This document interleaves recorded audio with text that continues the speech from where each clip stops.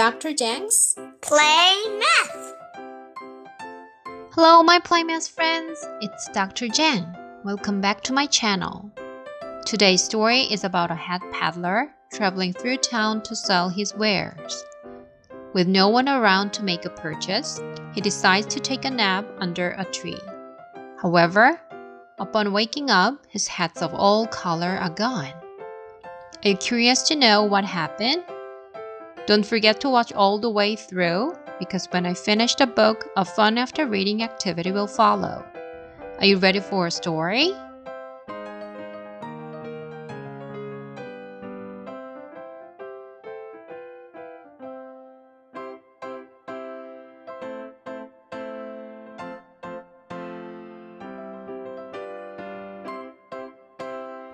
Caps for Sale.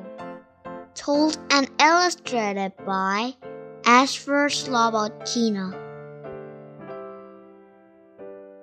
Once there was a peddler who sold caps, but it was not like an ordinary peddler carrying his wares on his back.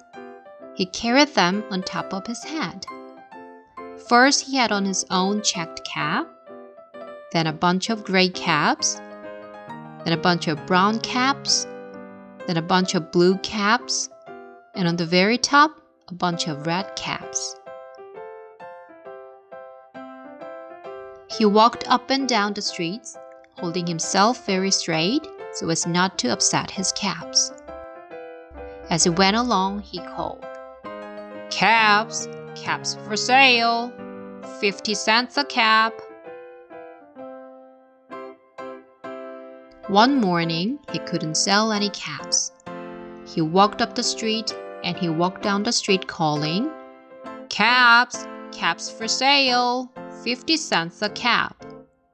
But nobody wanted any caps that morning.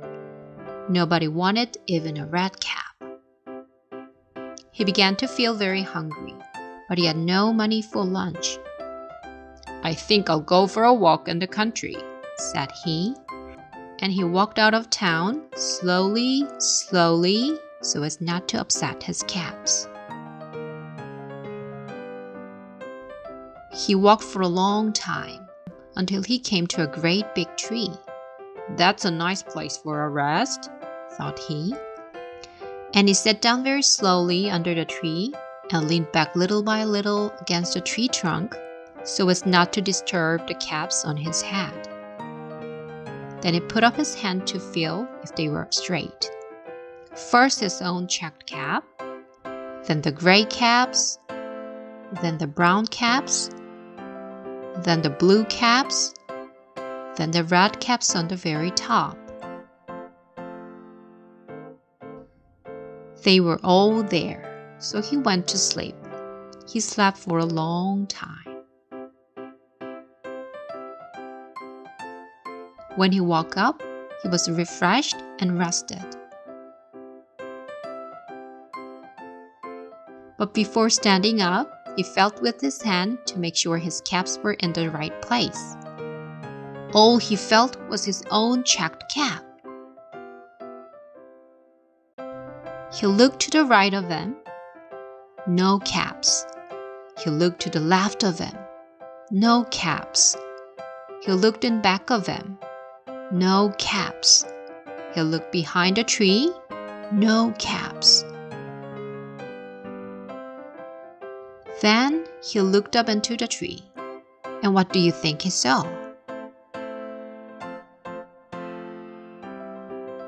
On every branch sat a monkey. On every monkey was a gray or a brown or a blue or a red cap. The peddler looked at the monkeys. The monkeys looked at the peddler. He didn't know what to do. Finally, he spoke to them. "You monkeys, you," he said, shaking a finger at them. "You give me back my caps." But the monkeys only shook their fingers back at him and said, "Tss, tss, tss." This made the peddler angry. So he shook both hands at them and said, "You monkeys, you give me back my caps." But the monkeys only shook both their hands back at him and said,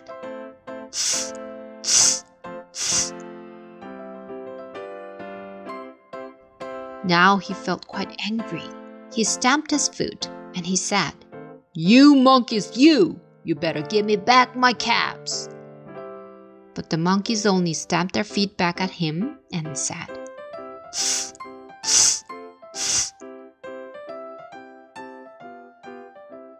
By this time, the peddler was really very, very angry. He stamped both his feet and shouted, "You monkeys, you must give me back my caps." But the monkeys only stamped both their feet back at him and said,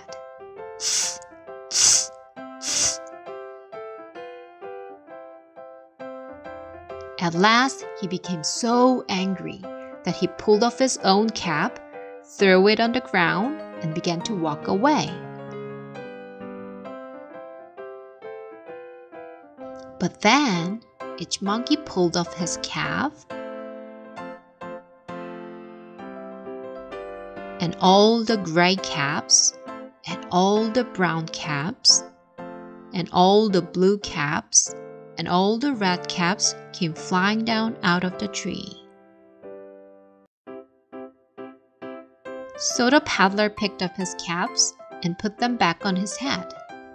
First his own checked cap, then the gray caps, then the brown caps, then the blue caps, then the red caps on the very top.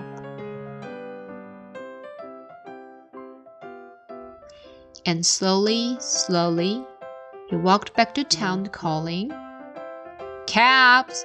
Caps for sale! 50 cents a cap!"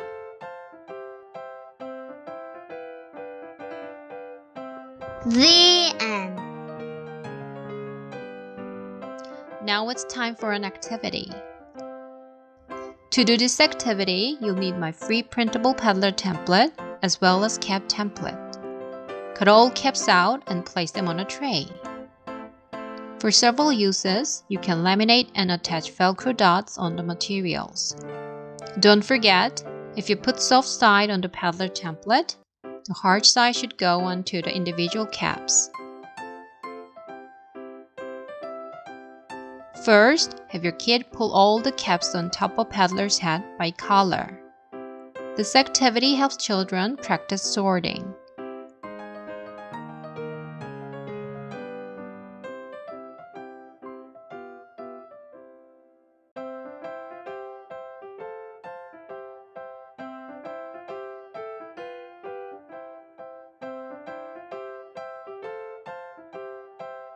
Children can also randomly put the caps on top of peddler's head and count them.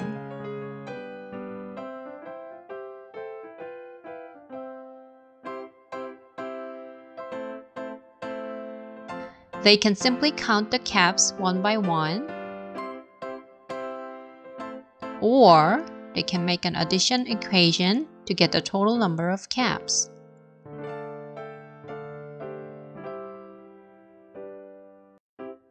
For the last, children can create their own patterns using caps. Pattern activities are important because they help children learn how to make logical connections and use reasoning skills. These skills are based for algebraic thinking.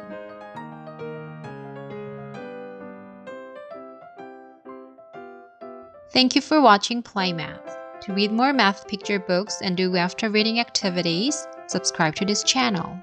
See you next time!